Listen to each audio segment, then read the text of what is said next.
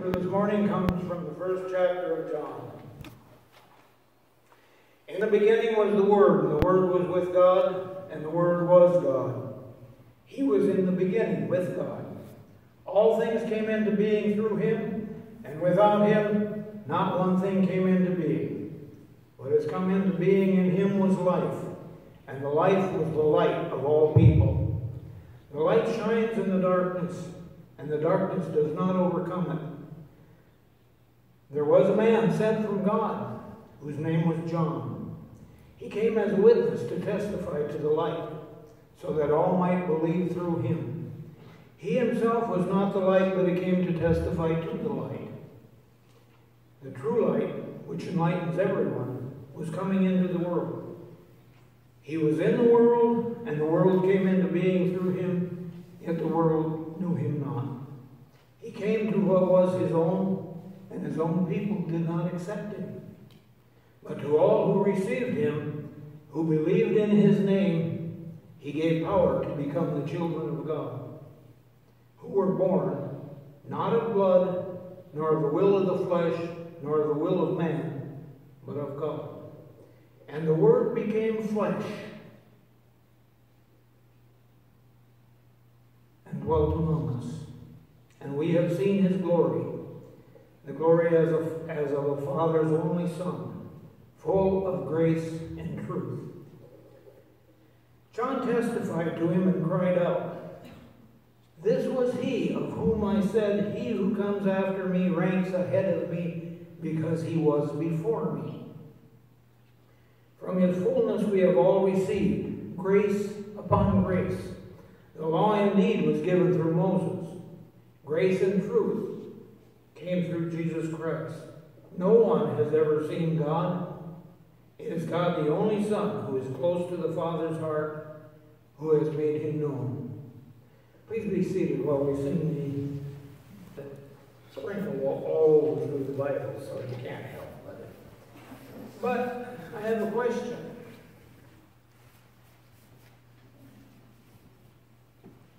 Why do we have the Bible?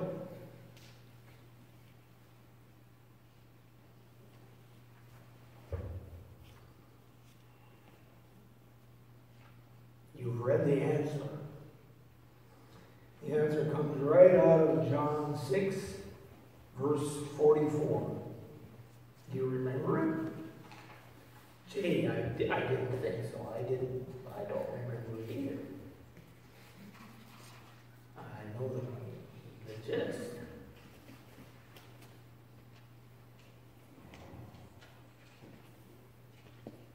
Okay, where is it? "No one can come to me unless drawn by the Father who sent me, and I will raise that person up on the last day."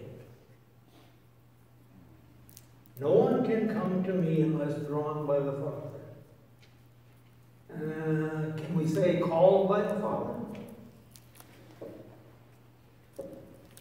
For a lot of people, this is the calling.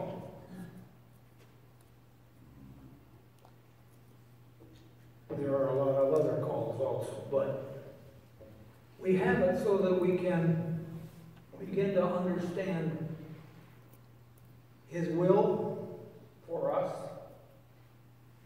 And we find in it a whole bunch of salient ideas. We've just finished the Christmas season.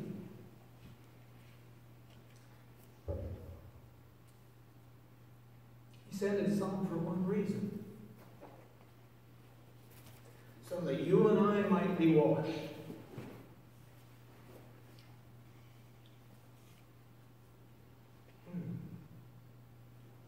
And you know what?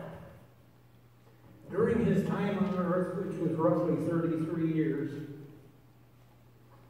and his ministry lasted for about 3 of those, he gave us one command.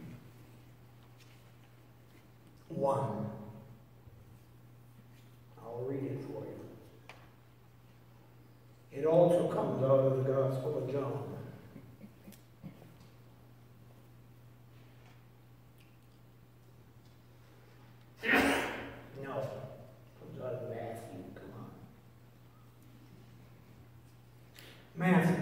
22nd chapter, beginning at the 34th verse. When the Pharisees heard that he had silenced the Sadducees, they gathered together, and one of them, a lawyer, asked him a question to test him. "Teacher, which commandment is the greatest?" He said to him, "You shall love the Lord your God with all your heart, and with all your soul, with all your strength, and with all your mind. This is the greatest and first commandment. And the second is like it. You shall love your neighbor as yourself. On these two commandments hang all the law and the prophets." Love God, love your neighbor. That's his command.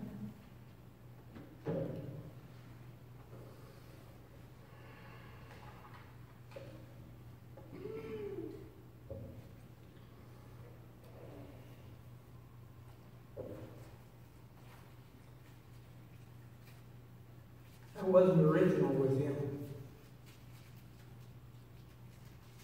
The first part, love the Lord your God with all your heart and soul and mind and strength, comes right out of Deuteronomy. Deuteronomy 6:5, if you want to look it up. Second part comes out of Leviticus, very early in the Old Testament. Leviticus 19:18. He'd given it to Moses. Yeah, obviously it had to be reiterated. Well,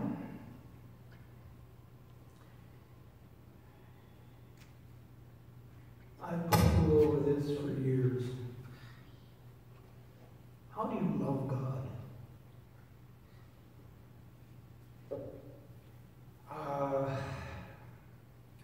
I got a real problem with the word.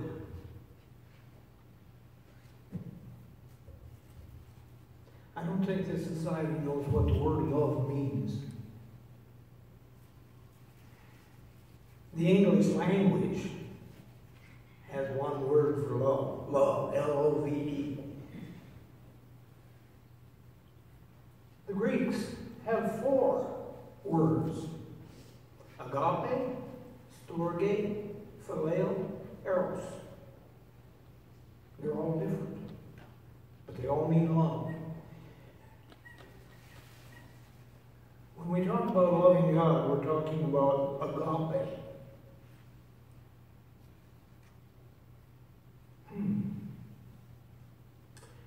When we talk about loving our neighbor, we're talking about phileo. Philadelphia, brotherly love, the city of. Storge is the love that you have for your family. Eros is the love you have for your spouse. They're all different.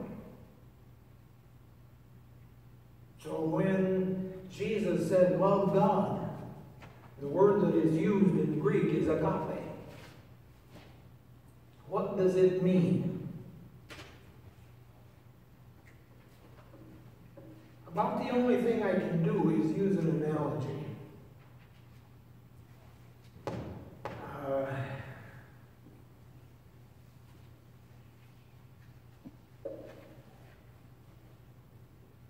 You love your spouse.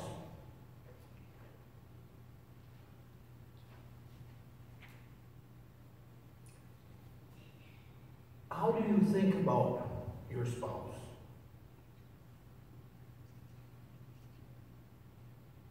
Or don't you? That, in my case, she's been gone for almost 5.5 years. I still think about her.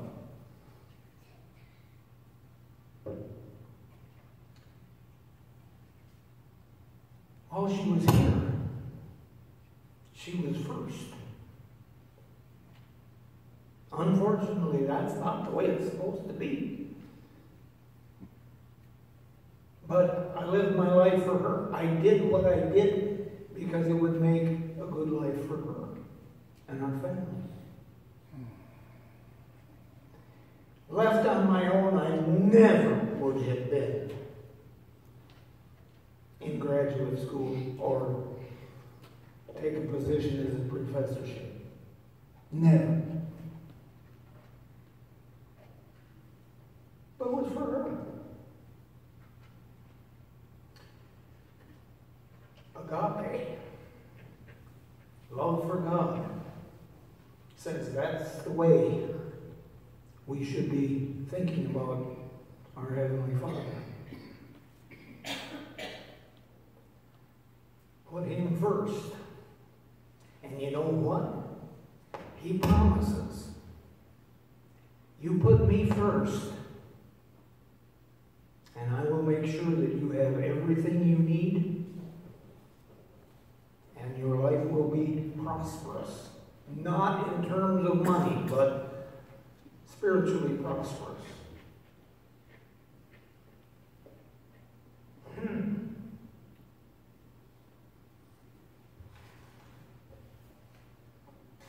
We want to get rid of this.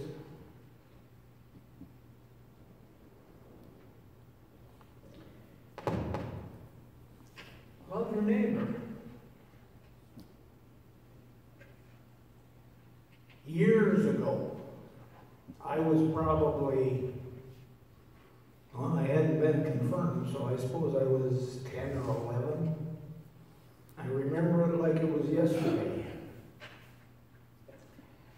I had approached my mother, with a question. How do I love my neighbor?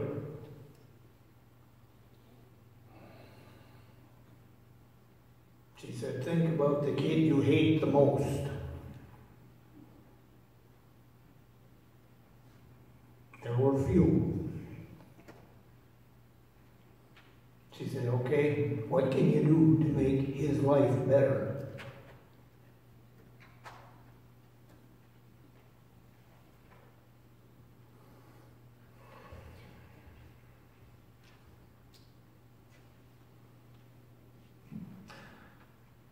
That kid who was on the faculty at Colorado State for 33 years.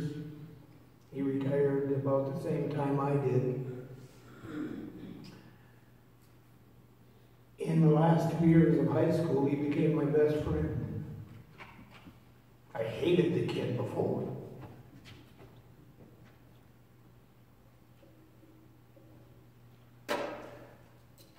We still talk about every week.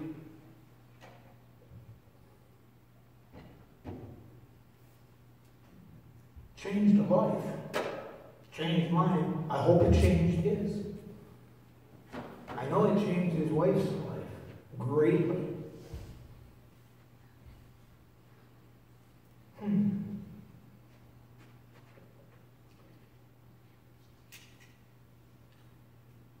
What about Storge? Love of family. Any of you older people ever spank your children? I did too. Is that love? At the time, it may not have seemed like it, but love is over the long haul. We are admonished in the Bible. If you see your brother or your sister going in the wrong direction, for crying out loud, tell them.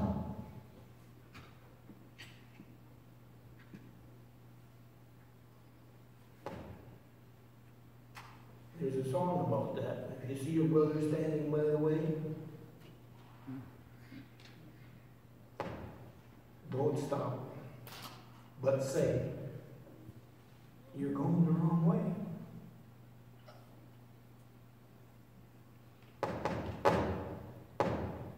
Sometimes it takes chastisement, and we are loath to do that.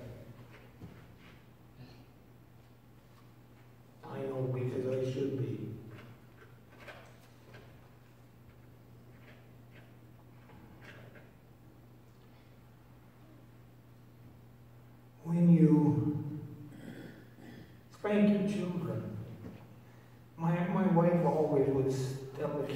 going to hurt me more than it is you. And my son said, that's not true. So he'd get it a little bit harder. If you do it with the correction in mind, it comes from love. But not if you've got a chip on your shoulder.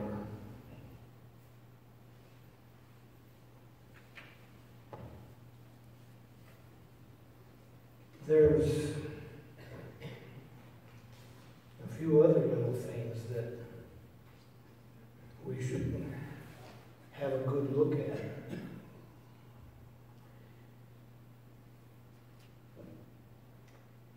Jesus never did a sign that benefited himself. Never. His love and compassion is illustrated throughout the Gospels. He met a leper one day, and the leper said, Master, if you choose, you can make me clean. Do you remember what Jesus did? He said, I do choose. And he touched him. Leprosy is contagious by contact.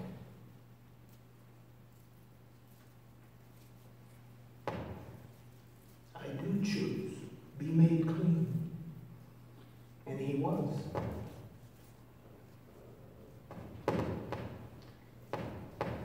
Everything he did for you. You that are living 2,000 years after he died. His life was lived that we might be granted eternal life. His life was also a mouth. Read the Gospels. Everything he did out of love and compassion. Love your neighbor. He brought it to earth. He modeled it for us.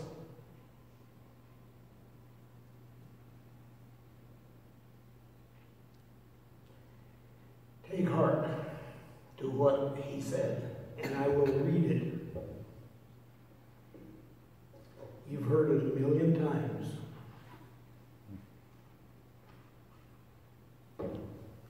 Now it'll be 1,000,001.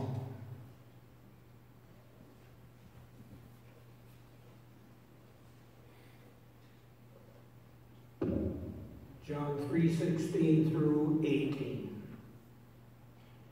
For God so loved the world that he gave his only Son, so that everyone who believes in him may not perish but have eternal life.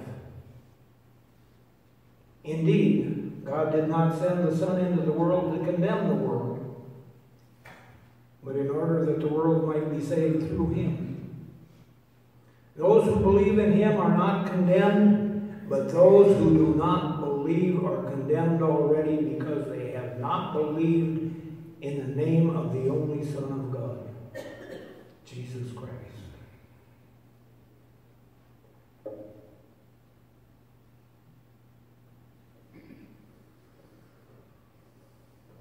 Thanks be to God.